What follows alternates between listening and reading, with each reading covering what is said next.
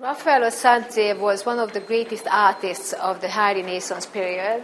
This is probably the best known period in art history, and probably the most loved period by many people, because the forms and the colors were so exuberant that most people can't help feeling attached to this kind of style.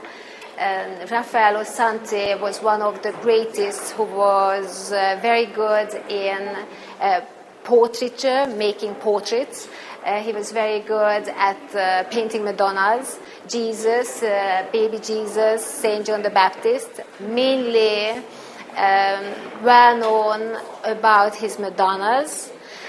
His Madonnas represent serenity, beauty, charm, in a way that no one could ever probably surpass.